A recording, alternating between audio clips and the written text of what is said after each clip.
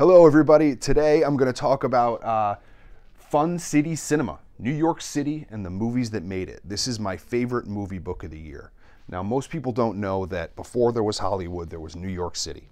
New York City was the capital of film for a long time, about 100 years ago.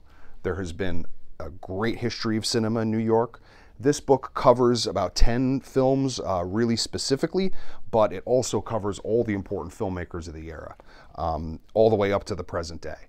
If you've got a film fan, this is a great book for them. It's also a really great New York City history book.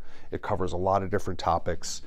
It's full of posters and images, all in a great looking package, and it's only $40. Great gift this year.